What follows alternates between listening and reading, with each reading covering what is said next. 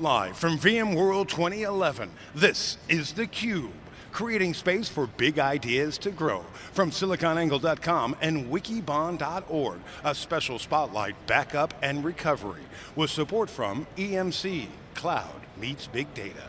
Your host, John Furrier, with special guest, Link Alander from Lone Star College Systems. And now, here's Dave. Hi everybody, we're back. Dave Vellante live, SiliconANGLE, continuous coverage of VMworld 2011. I'm here with Link Alander, who's the Associate Vice-Chancellor at Lone Star College. Link, welcome back to theCUBE. Oh, thanks for having me again. Good to have an alum on, and there we go. I think most people here have been on theCUBE before, so we're happy to have you, and so thank you. So we're going to talk about backup. This is a deep dive on backup.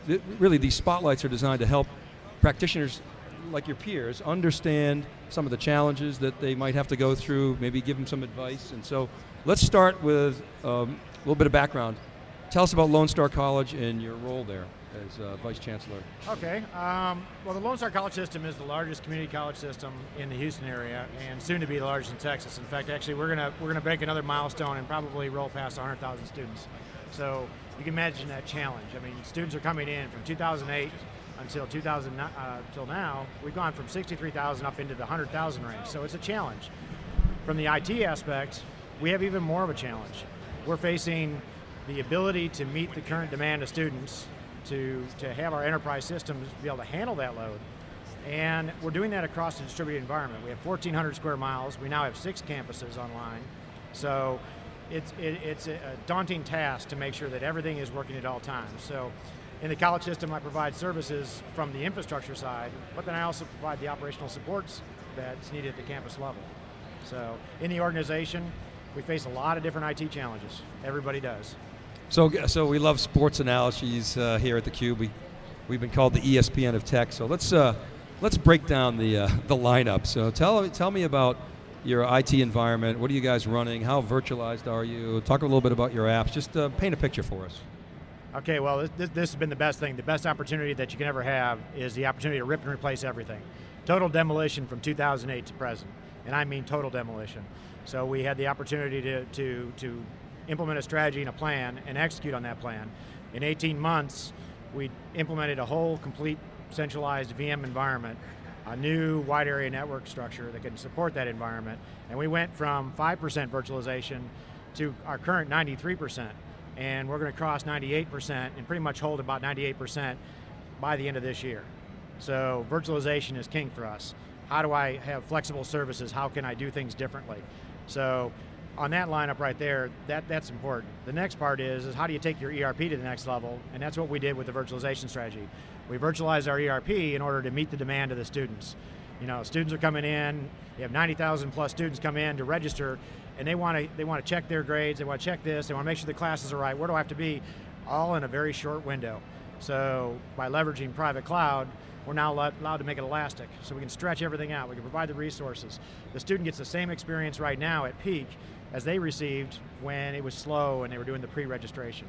So it's enabled a lot of functionality for the business side to bring students on board. So what was the driver for this rip and replace? The best way to put it was our IT systems could not meet what they needed. The college system was growing and the IT systems were falling behind. So we had a new CIO come on board, and immediately, underneath the leadership of him and our chancellor, we basically immediately changed everything. And so the opportunity was there, so the chance to take that opportunity to the max, to change everything, to run IT as a business in higher education, which is a lot different. But then also to look at how do we enable innovation in the classroom, how do we provide a core level of service that instructors and students are confident with. So rather than try to bleed blood from a stone and do patchwork, you said, all right, we're just going to do it right. So where a lot of customers we talk to, they run into a problem with backup after they virtualize. So you anticipated one, is that right? Or anticipated the backup requirements of virtualization and then implemented backup accordingly in advance, proactive. Is that right? Absolutely, fully proactive. Talk a little bit about that. Yeah, that's rare. No, well, like I said, we had an opportunity. We were told what was going to happen and what we needed to accomplish. So as we redesigned the infrastructure, we were able to look at the infrastructure and say, in a virtualized world, what are the backup solutions we need to implement? In the storage, how do we need to manage the storage differently? How can we leverage all these tools? And so we baked off everybody. We looked at everybody out there and said, who can give me instant recovery? Who can I trust that this backup is happening, that the data is protected, but that I can also actually meet the objectives of the time, which was 5 nines? How do I make sure I can ensure that quality? So this was 08-ish? Yes. Okay. Yes. 08 was the planning phase for 3 months, centralization, reorganization. Then we immediately began redesigning everything by September. Virtualization first by January, new virtualized infrastructure, new data center operations, whole change in practice by that summer. We were 80% virtualized in the first 6 months of that year. But you chose to go with a client-side dedupe Absolutely. approach, correct? Yes. Can you talk a little bit about why? Was it the virtualization adoption or other reasons? Well, it was a combination. As we were looking at everything that was out there at the time, one of the challenges we have is our colleges are located across 1,400 square miles. So we're pulling data from everywhere. We needed a centralized backup solution that was fast and agile. And by doing it at the client side, we're moving small bits of deltas across, and we're able to do the exact same on the recovery side. So at the time we were doing the reviews, it really was, what is the best in our environment across a large college system with all these small, not really even small, 100 to 200 servers in a farm out there that are virtualized. How do I get that data protected? How do I bring it back to a central organization? How do I replicate it out to a disaster recovery site? And to move that kind of data, you have to have that. You have to have a dedupe at the target. Everything's got to be deduped. It's got to be fast, and it's got to be instant. So you're pushing less data over the network. Now at the time, the integration of backup and VMware was certainly not as mature as it is today. Here, for the last 2 or 3 years, you've seen a lot of emphasis on that. I mean, you've made your decision and you're going with it. I don't know how much you pay attention to sort of what's happening, outside of your little world, but I'd be interested in your opinion. Do you feel like the whole industry is just getting better at solving that problem that you were trying to solve, or does client-side dedupe still bring that advantages, even when you have like a change block tracking and some of these other integrations that you're seeing? Well, we're always keeping track of what changes are happening. We're not going to become stagnant. That's what happened before. We became stagnant, the organization was stagnant in IT, and that created that failure. So we're constantly looking at different strategies for everything we do, but we're not looking at change, we're looking to validate. And as we've reviewed options, in fact, I just had one sent from somebody recently, said, can we do this? I'm like, yes, we can beat that. And it was on backup. It was on recovery. Can I beat their recovery time? They promised me they could do X. I'm like, yeah, that's not a problem. So we always go back and review everything we've done. We've got to, otherwise you stagnate in the organization, you just say, oh, I'm comfortable with this. One of the challenges out there is that, yes, it's matured now. The difference is that the maturity was there, in our case with Avamar, at the time we were going down our virtualization strategy. So while the maturity was there then, they're constantly improving and moving us forward.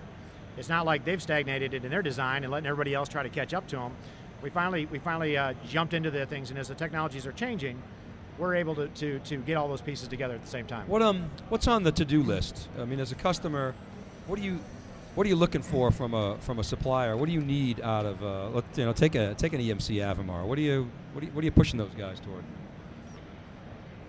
That is a pretty tough question to ask right now, because when you're at the last time we reviewed everything, we really looked at what is our next strategy in backup. And of course, what you hear a lot of is, how do I get to a better client-side backup? Mm-hmm. How do I take those senior executives, make sure I'm backing up their laptops without them worrying about it? Right.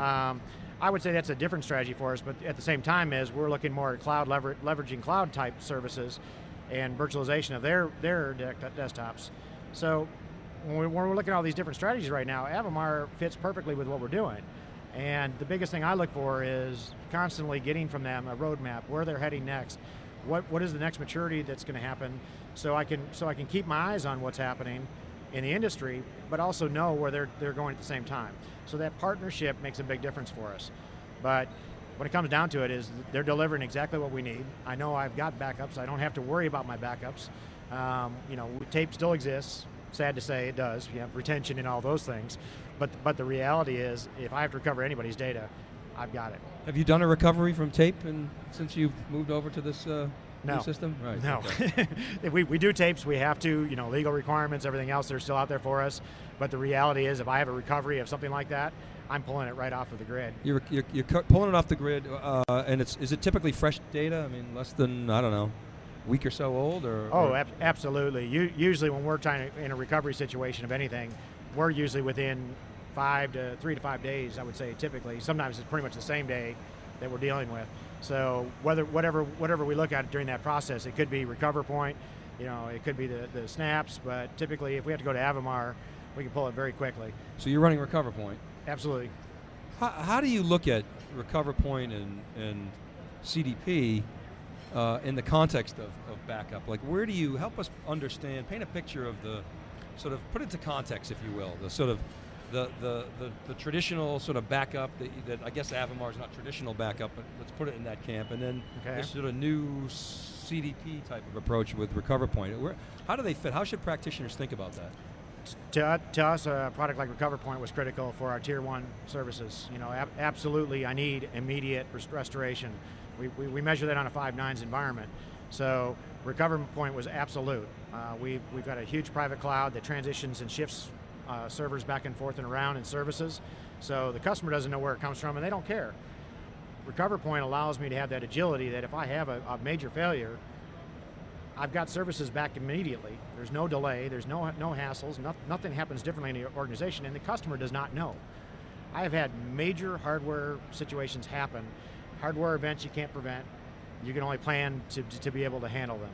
And at the same time is because of the strategy of deploying Recover Point, how we've done it with Avamar, everything else, we're able to mix it. So Avamar is ideal in the environment for everything we have, and it still does cover it. We use Avamar, and then we tape that off to Networker for file retention. And in addition, you'll put Recover Point CDP on top of that Avamar layer. So you layer Avamar across the entire application portfolio and tape.